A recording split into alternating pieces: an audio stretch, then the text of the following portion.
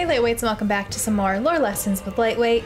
Last lesson, that's kind of hard to say, we talked about Odin and Freya's relationship a little bit more, focusing in mostly on Freya, how she lost her Valkyrie wings and her warrior spirit. We talked about how that played into the 2018 game, as well as predictions for Ragnarok and how that will tie in there. And then we also talked about Brock and Sindri and how they created Mjolnir as well as the Leviathan axe. Today we are going to continue talking about Odin with his obsession of Ragnarok. We're also going to talk about Magni and Modi. Last video we talked about Thor and Thor's mother specifically. So today we'll talk about his children. We're also going to talk about Tyr and the giants and how they left Midgard, and then we will end up with what Odin's end goal is, what he wants, which will be the end of our lore markers from the 2018 game. So yeah, I'm really excited to see what other predictions we can make, what other insights we might get into the Ragnarok game, and some connections that I previously missed with the 2018 game. If you haven't already, please make sure you subscribe to the channel, hit that bell button when you do so that you know when I post future videos. And as always, just a disclaimer, I will try to give warning before I talk about anything related to Ragnarok or the trailers. But if you absolutely want to be 100% blind going into Ragnarok, and I'm going to do my best, but these might not necessarily be the best videos for you to watch. So this is your warning not to be angry at me if I slip up and forget and talk about the trailers for Ragnarok without giving a warning. Okay, so let's start off with Odin and the Desolation. One nasty side effect of Odin's corruption of the Valkyries is that there was no one left to sort the dead. Helheim overflowed. We found a marker with a prayer etched into the surface that called it Hell's Wild Hunt. Whoever wrote it was begging for Odin's help, not knowing it was his fault to begin with. I wonder if it's something Odin intended all along, or if he just didn't care that everyone in Midgard suffered because of it.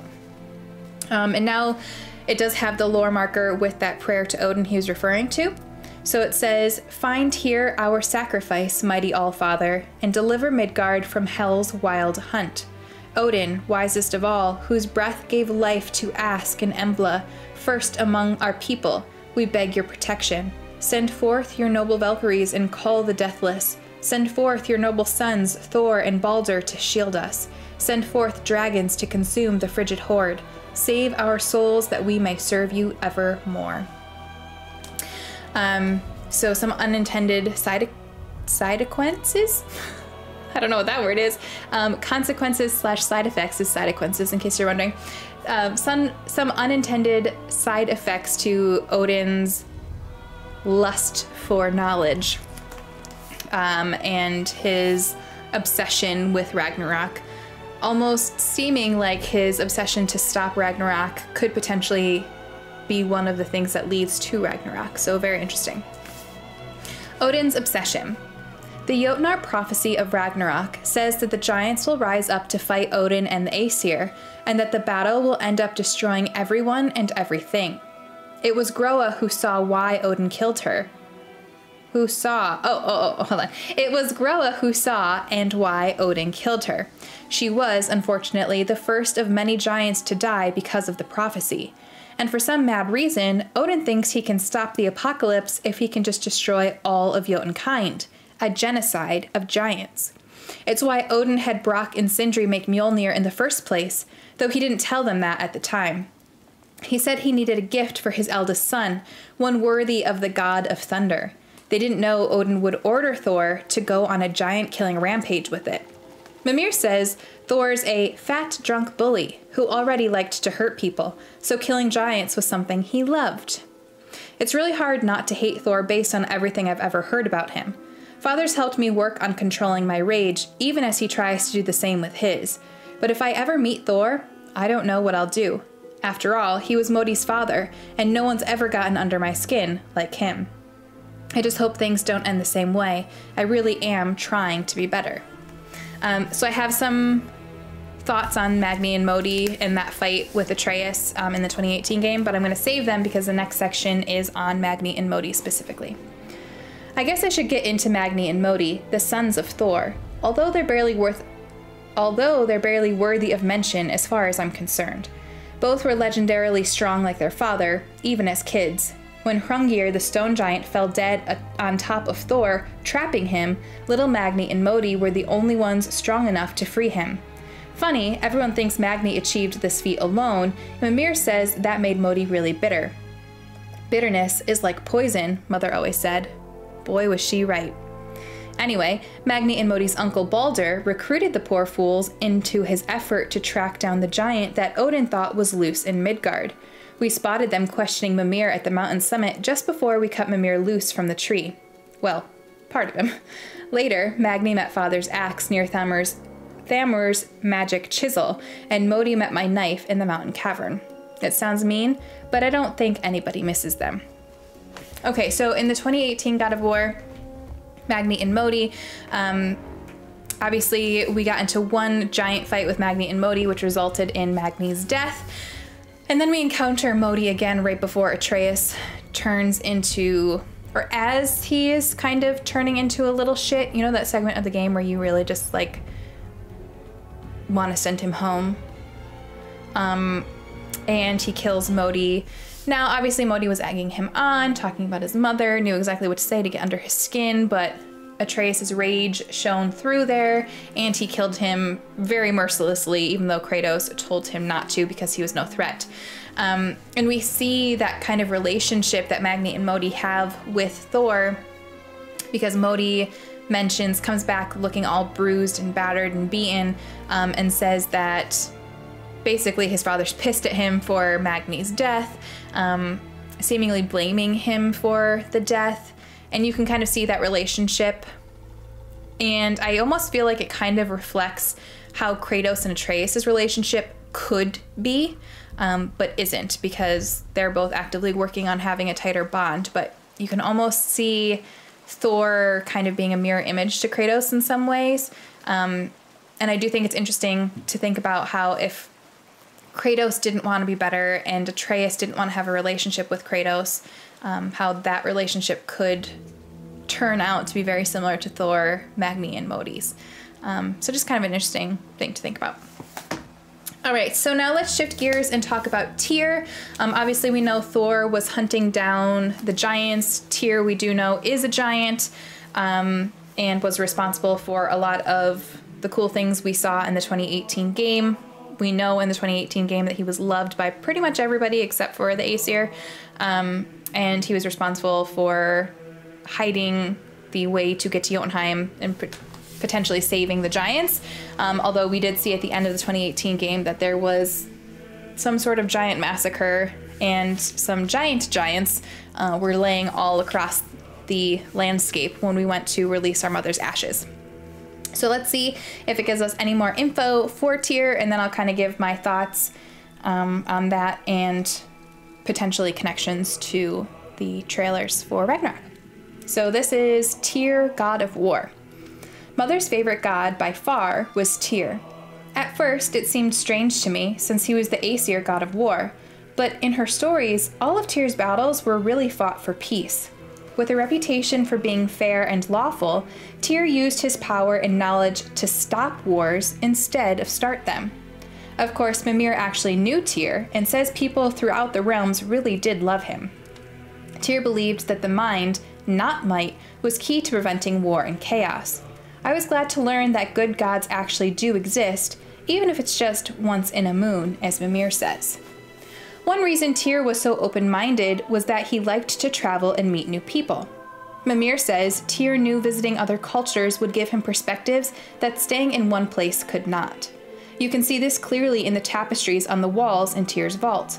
While Odin always hoarded knowledge, guarding it jealously, Tyr was open and sharing with his learning and his wisdom, said Mimir. For this, mortals the world over adored Tyr, showing their love by bringing him gifts. And I do think that's really cool. We do see in Tyr's vault there's different kind of chambers of valuables that we come across, and one of those chambers has stuff from Greece. We do see Kratos on one of the vases, and that's kind of how Atreus starts to learn about his father's history. We see that there are things from Egypt, and Mimir talks about the gods of Egypt briefly with Atreus. So that's kind of cool, tying in all those other cultures into that segment specifically. All right, let's talk about Tyr and the Jotnar. Mimir also told us that Tyr felt responsible for what Odin did to the giants. Shortly after Mjolnir was forged, Tyr arranged a diplomatic meeting between Odin and the giant kings. Odin had convinced Tyr that the hammer was merely a defensive weapon, a deterrent, a way to broker peace from a position of strength. This was when the long war was young, said Mimir, sorry, when victory was still a thing dreamed of and the Jotnar might have tipped the balance between Aesir and Vanir. Tyr knew the giants were deeply concerned about the hammer, a super weapon in hands they did not trust, but they trusted Tyr. Tyr always believed the best in people, and taking Odin at his word in his desire for peace, he brought the Raven King to Jotunheim. Sadly, all Odin cared about by then was stealing the Jotnar prophecies. Things fell apart quickly. The giants were ready for Odin's trickery and exposed his true agenda to spy and steal their secret wisdom. With magics, they expelled Odin from their realm and cursed him never to return. And I'm just going to go straight into the next part and then kind of give thoughts on these sections together. So that leads into the withdrawal from Midgard. Frustrated by his failure in the Jotunheim court, Odin turned his fury on the giants of Midgard. He directed Thor to unleash Mjolnir's might upon any giant he could find. Mimir says it was a terrible time. None could stand against the tide of slaughter that followed. For decades, the Midgard giants tried to fight back, but fell by the dozens. Finally, after 60 bloody years, all remaining Midgard giants, except Mother and the great serpent Jormungandr, retreated to Jotunheim and destroyed all the realm's bridges so the Aesir couldn't follow. With Tyr's help, the Jotunheim realm's travel tower on the Lake of Nine disappeared too. After that, no man or god set foot in Jotunheim again, until Father and I arrived. And then there is a scroll marker about the missing tower here as well. The search for any trace of the Jotunheim tower remains fruitless, not only in Midgard, but in all realms in which the tower once stood. There is now only a mystic echo of what was. Had it been destroyed by might, some remnant would remain, but this magical vestige suggests magical means. It must exist somewhere. Our horde of loyal spies continues to grow. I cannot doubt someday we will find it, wherever it may be hidden. The Raven Keeper. Alright, so I'm going to be getting into Ragnarok territory, so if you are trying to be completely blind going in, please skip. I didn't finish the section though, so hold on. The sad thing is that Midgard was supposed to be different. Mother once told me there was a time when the races tried to make our realm a special place where everyone was welcome. We even found a wall in Jotunheim dedicated to it. And then it goes into the lore marker titled The Dream of Midgard. Midgard was a dream of what could be if shared and collaborated. Jotnar, Aesir, Vanir, elves, dwarves, and mortals most of all. It was beautiful, but not everyone is capable of sharing. Some believe anything uncontrolled is savage and threatening, and so we were mocked and tricked and used and slaughtered. Odin and his tribe were barred from our realm, but it was not enough. The wrath of Thor and his terrible hammer have thinned our numbers in Midgard to the brink of ruin. There is no option but to withdraw, while yet any live to do so.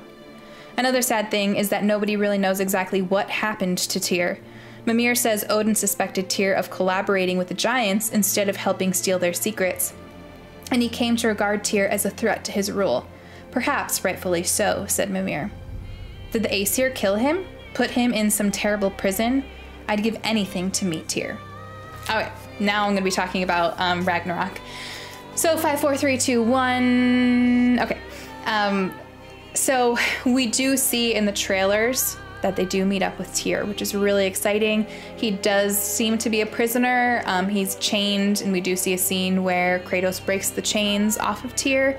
So I'm going to assume the Aesir are responsible for that.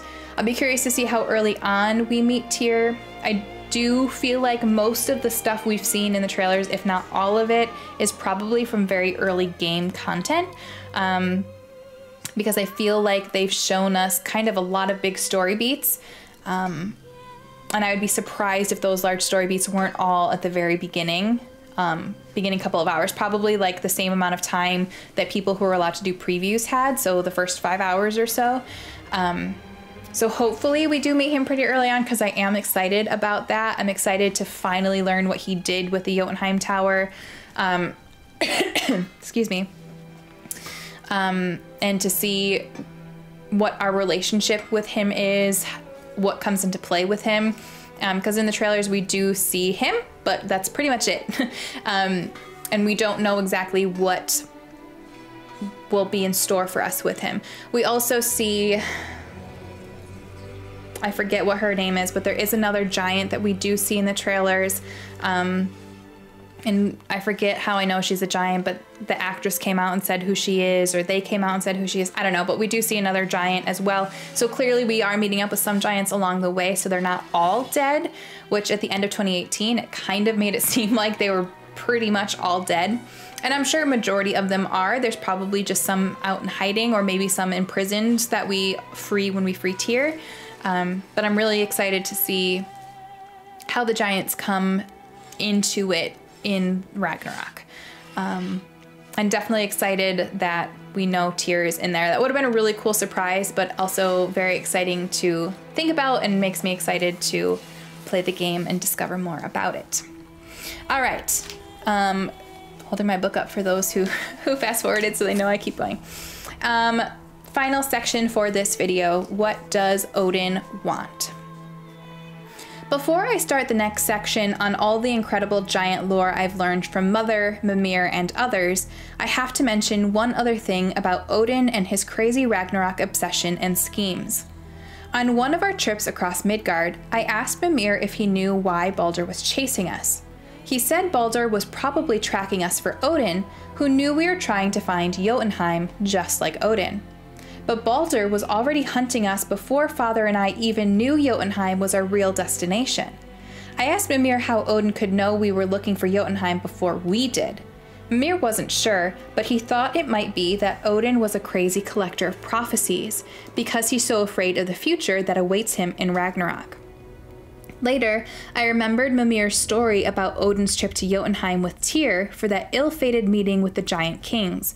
The one where the giants kicked Odin out of their realm forever. I wish I could have seen that. But if Odin made it to Jotunheim, I wonder if he ever spotted the mural on the wall, the one that shows the prophecy of Father and me on all the steps of our journey to Jotunheim. Maybe something in that mural got Odin all worked up? Maybe he also heard reports of a giant guardian left behind in Midgard. He has so many spies after all. Maybe Odin thought Father was the giant. When Baldur met Father, I'm sure he thought that. This big guy's definitely the giant. But as Father realized when he saw the wall mural, Baldur didn't know that the giant he saw was actually Mother. Of course, I'm part giant too, but there's no way anyone would be hunting for me. I'm just a kid. All right. So a lot of cool information about the giants in that section.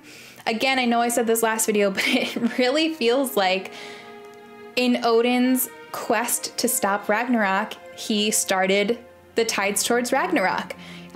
Because I didn't really know much about the lore of Ragnarok, but it seems like Ragnarok is the death of Odin from the giants based off of what we read. So in retaliation of that, Odin kills all the giants, or attacks the giants to stop them from killing him. But if he had never done that, would the giants have ever attacked him? I don't know. So it's like the chicken and the egg type of thing, right? Did he lead to his own demise while trying to stop it? I just think that's fascinating. I think that's so cool. And I'm really excited to read the tales of the giants. So one of the tales I was going to read before I realized was Laufey the Just, and that is Atreus' mom, which I think is really cool. So we're definitely going to read that. We definitely need to read about Jormungandr, because as we know, there is a little bit more of a connection between Atreus and Jormungandr than meets the eye.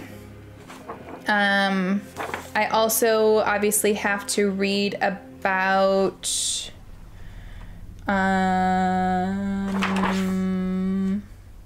Where was it? Where was it? Where was it? Sorry, looking.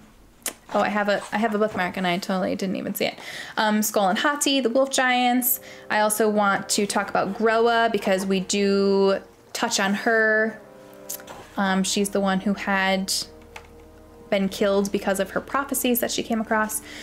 So I think what I'll do is I'll do all of the giant stories in a video and Fimbulwinter in a video, and then I'm recording this before I saw if you guys want the timeline, but then I'll do the timeline in a video maybe on the 9th before I post my actual first God of War video. I think that's the game plan. I think that's the way we do this. So yeah, we've got lots more stuff to cover. The only other thing I want to point out that you guys probably won't think is very cool, or you noticed already and I just totally went over my head. When I just finished replaying the 2018 God of War, which I just finished a couple days ago, there is a scene where Kratos holds up Atreus' notebook to Brock and Sindri asking them to make a keystone or something. I forget what exactly he needs, but it's like plans for a keystone or something. And he holds up Atreus' notebook, which looks exactly like this. This is literally Atreus' notebook in the game, and I totally did not even pick up on that. So that makes us even cooler. Even cooler. So yeah, that's just my random little side thought for that. So, okay, we'll start talking about more stories of the giants tomorrow. Oh my God, that was my stomach. We'll get into Fimbulwinter and the in-between time between 2018 and Ragnarok, and we will do, hopefully, if you guys want to see it, the timeline of all this stuff. All right, so I hope you guys enjoyed. I hope you had some more food for thought for the upcoming game based off of what we read. Feel free to share any of your ideas in the comments below. But if you wouldn't mind, if you're talking about Ragnarok specifically or things you've seen in the trailer, if you wouldn't mind putting a spoiler warning first, just so if anybody is scrolling through the comments, they don't see something they don't want to see. I know it seems like I'm being like hyper vigilant about that, but some people really want to go in knowing absolutely nothing about Ragnarok, and I want to make sure that our community is not the reason why they're spoiled for that. So just if you could be cautious about that, that'd be great. Okay guys, thank you so much for watching. Please make sure you subscribe to the channel, hit that bell button when you do so that you know when I post future videos, because we are getting so close. We're getting so close. All right, have an amazing day you guys. Thank you so much.